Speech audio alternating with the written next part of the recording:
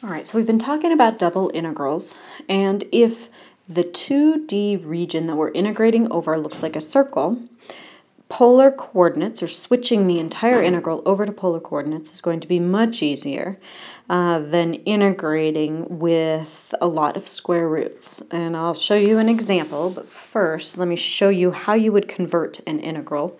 So we've been talking about double integrals. It's been over some region, so I don't know, let's call that region R. Now remember, our R's has x's and y's in it.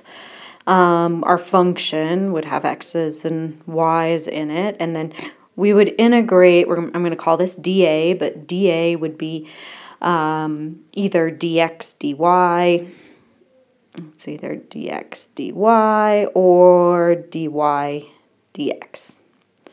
All right, so that's what we've been doing. If we want to switch this over to polar coordinates, we're going to have to switch our whole region over to r's and thetas. And usually when we do this, we have circles, and so we usually end up with numbers. The radius ends up going from 0 to whatever the radius of the circle is, and theta ends up being whatever part of the circle we're talking about.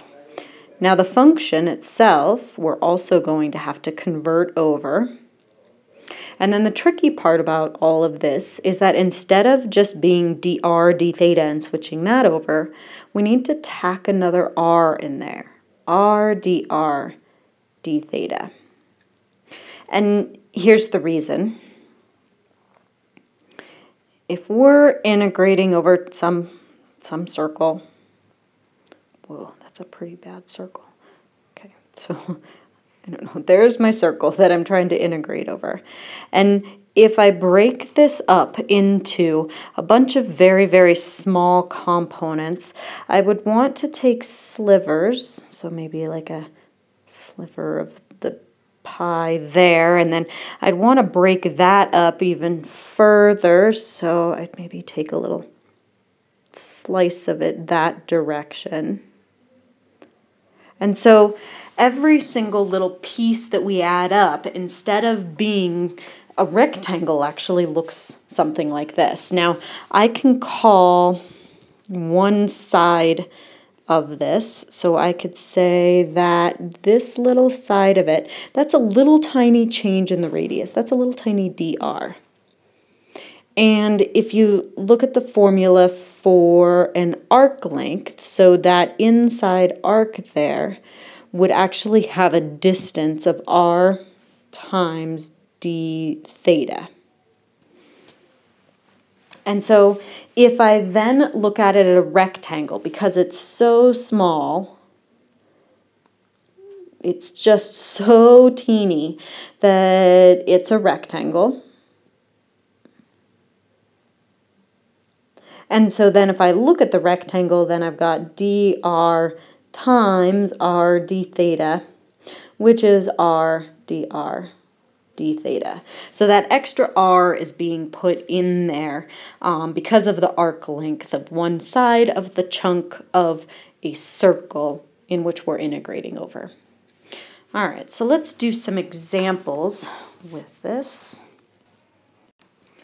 Okay, so let's find the double integral of x times y, where the region we're going to integrate over is a circle in the xy plane of radius 9. So we have some circle, its radius is 9 in the xy plane.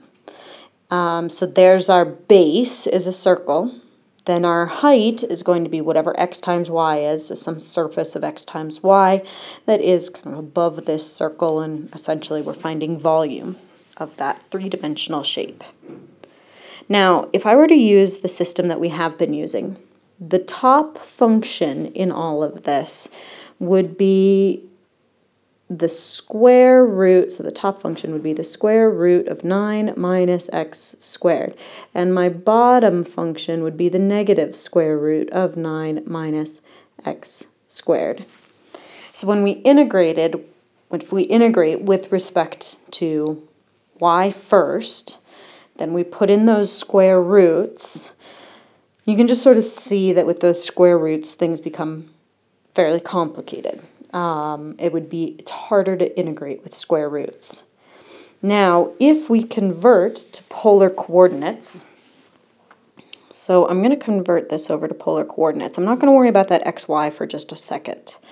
So first of all, I know I need to tack onto the end of this r, dr, and then d theta. Now my radius, because this is a circle, I'm looking at the radius because it's the inner one. Radius goes from 0 to 9. Theta, it's an entire circle, so that's from 0 to 2 pi. And aren't those bounds way nicer than having square roots in there for bounds? They're numbers. Those are pretty easy to deal with. All right, so now we need to convert over this x times y in there. So I think of this as two pieces. The bounds, we're done with those. And now I need to convert over to x and y. Now x in polar coordinates is r cosine theta, and y in polar coordinates is r sine of theta. So I've got x, r cosine of theta, times y, r sine of theta, times r from the bound, or from the switch over to polar coordinates. All right, so now to evaluate this, I've got a function of r cubed,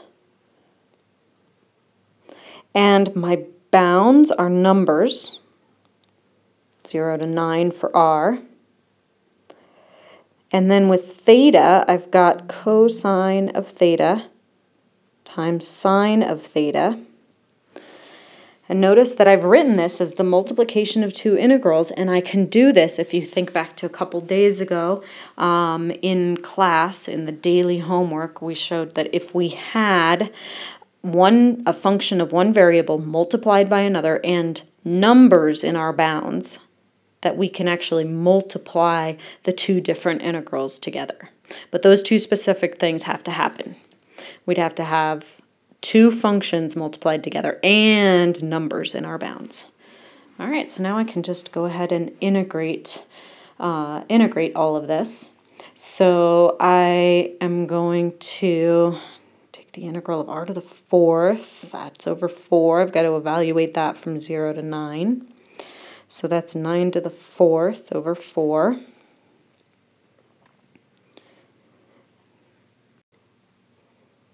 So that is 6,561 divided by 4. So that was that first integral. Now I've got this second integral to do. Now this is going to be a U-substitution. I'd have to choose U as sine. Du would be cosine of theta d theta. So really I would just be integrating u du, which would be u squared over 2. So multiplied by this is going to be u squared. Now u is sine. So sine squared of theta over 2. And I need to evaluate that from 0 to 2 pi. So I'd have sine squared of 2 pi over 2 minus sine squared of 0 over 2, which is times 0. Both sine of 2 pi and sine of 0 is 0. So we actually end up getting 0 out of this.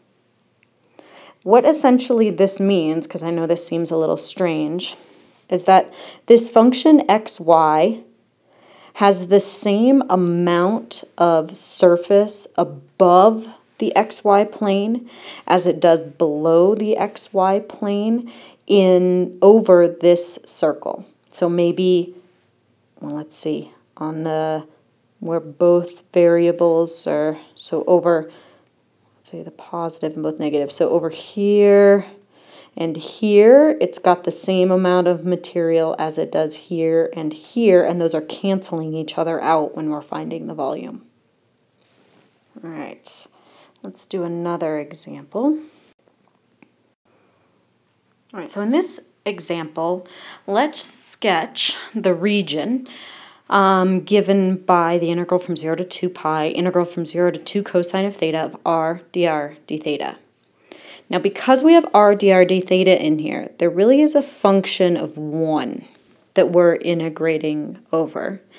And if we integrate just even a region and we double integrate over 1 or double integrate 1, all we get is the area of a two-dimensional object. We only get whatever is on the xy plane. We're not integrating a z function in this, so we're not integrating heights. All right, and we've got the same thing going on, and I know there's an r in there, but that r belongs with the dr d theta. And so we are essentially integrating just 1, which means that we get a 2D shape and not a 3D shape. In order to get a 3D shape, we would have to have a function other than 1 right there.